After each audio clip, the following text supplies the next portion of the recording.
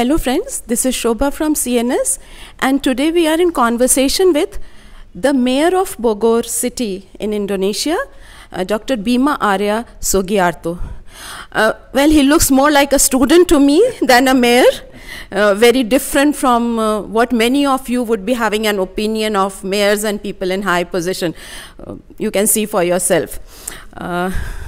So, Dr. Sugiarto, we are really happy that you are so involved with this whole initiative of APCAT.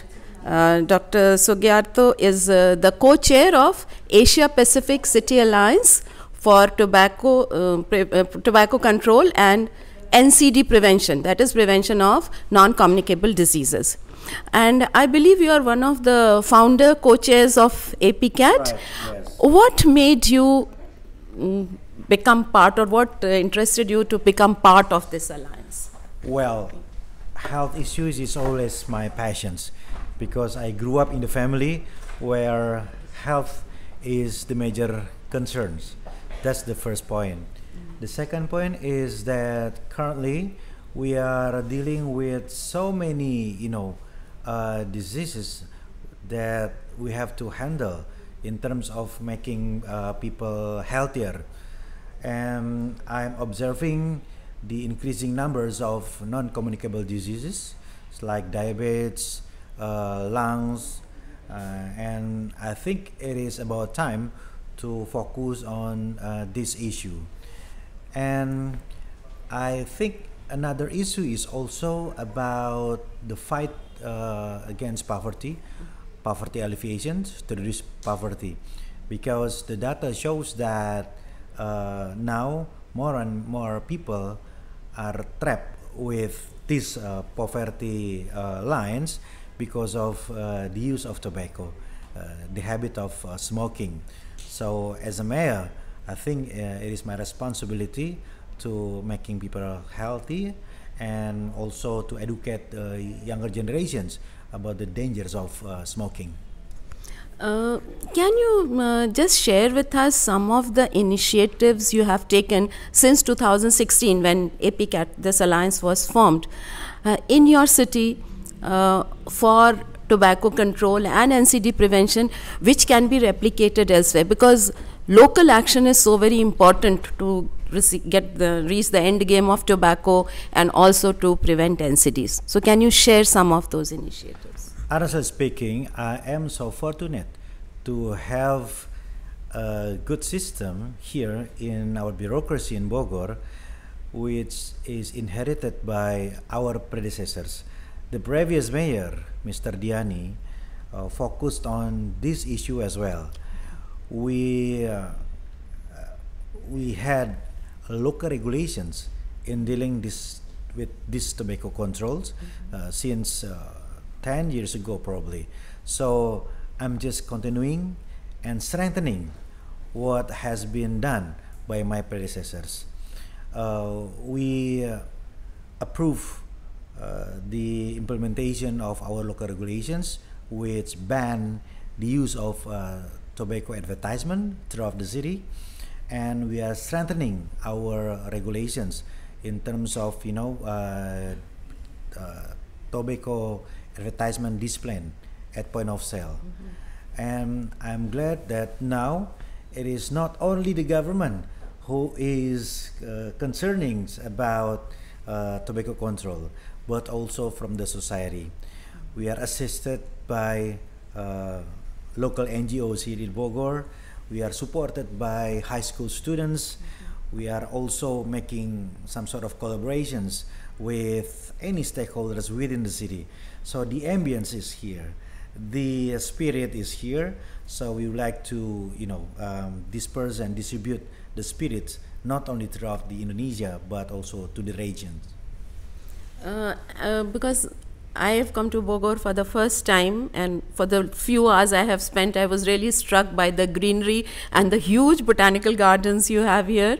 And I think they are part of, or they can contribute towards NCD control also. So any special measures you think can be taken or have been taken, and particularly you are talking of students. I have also heard you organized a huge student rally recently against tobacco.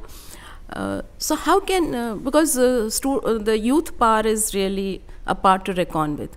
So how do you propose to harness that power to not only end tobacco but also control NCDs?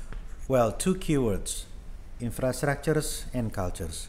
I do believe that making adequate infrastructures is a necessary strategy to build a positive cultures. So since last few years, we have been building a new pedestrian path, a new jogging lines, and a new track for cycling within the city, in the heart of the city. And we also renovated some parks. We do the beautification of the city, so people are now enjoying more and more public spaces compared to the last few decades in the city. And I'm witnessing the increasing numbers of people who are now using these public spaces. So we are seeing the positive trends of healthy lifestyle in our city. If you are passing the botanical garden in the morning, in the afternoon, even during the night, you can always see the people who are enjoying this jogging track. So building infrastructures to make a very positive cultures, not only for those who are suffering from specific disease, but also from youngsters, but also for teenagers, our kids, so they are get used to to do a very healthy lifestyle in the city. Yeah, and I would like to add the word women there, because what I found, I was coming from the airport and I found many markets open at night, and it felt as if it's a safe city, and that is also important. I think it is a very safe city, so not only having places but safe places for people to walk, particularly women and children, and yes. I was very impressed by that. Indonesia has not signed the FCTC, or has it? No. But still we see so much of good action on ground. Yes. We also hear that smoking is a problem in Indonesia, so that is why it's important to replicate what you all are doing here. And I just was wondering, how many cities in Indonesia are part of this alliance? Well, I have to say that 5 years ago, we were talking about the only few cities who are really interested in this issue of tobacco control. But now I can, communicate with 20-something cities. Some of them are now having good regulations for tobacco control. It's a basic movement actually. Yeah, so first, it is a must to have a legal framework, a solid and strong legal framework as a basis for this movement. And we are also seeing the growing numbers of cities who are involved in this movement. So in Wednesday, we can see some of the local leaders who will be attending this 4th APCAT Summit. So this is something like a ripple effect, which is taking the form of a wave, and then it will become a tsunami for tobacco. The initial issue was related to the local income. Many will argue that the more we fight tobacco, the less we receive for our local income, because we are losing potential investors and also advertisements from tobacco industries. But in the case of Bogor, it is proven that it is not the case. So since the last 5 years, since we are implementing these local regulations to ban tobacco advertisement, our local income has been significantly increased. So actually you are sort of reinforcing what at the global level, I think we are losing $1.4 trillion every year because of tobacco related diseases and health problems. Yeah. And Bogor is one example where you are saying that banning tobacco has actually increased the revenue. Yes. Rather than very often even politicians give that excuse that if we ban tobacco we will be losing revenue. In fact, you will be gaining. Yes. Yeah. We are losing from tobacco industries, but we are gaining some more from another healthy lifestyle products. Right. Can you elaborate a little bit on the fourth APCAT and of course why Bogor City? I think Bogor City was chosen because of the great efforts of people like you. So can you just elaborate a little bit about what we hope to gain from this fourth APCAT? Well, the aims are threefold. First is about sharing best practices. We like to learn from other cities' best practices, not only for preventive, promotive, but also another creative movements which are already initiated by those cities. Secondly, we want to be updated about the latest issue for tobacco control, legal issues, communications, medias, and so on and so forth.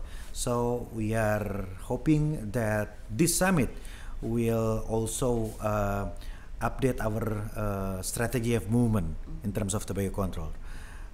Thirdly, it is also our passions to inspire the countries and the regions, so they know that we have no options rather than consolidating ourselves to focus on tobacco control. Yes, and for me it is a good initiative because local action is very important. We talk at the global level, we have a global level treaty also for that, but the work has to be done at the ground level. Yes. And that is what cities like Bogor and other cities are showing, that unless local action is strengthened, I don't think we'll be able to reach the end game of tobacco. Your final message for all cities in the world? Yeah. Well, Benjamin Barber said that it is mayor who rules the world. It is mayor who changed the world. So let's do together the movement for controlling the tobacco. And it is not only about current generations, but what we are doing now is also for the next generations. So let's do something for the betterment of the society and making people healthy. Thank you very much. We were in conversation with Dr. Bima Arya Sugiarto, the mayor of Bogor City, and you have heard what he has done and what he intends to do as a mayor, and what all of us can do in our own little way to end tobacco and also to control NCDs at the same time. Thank you.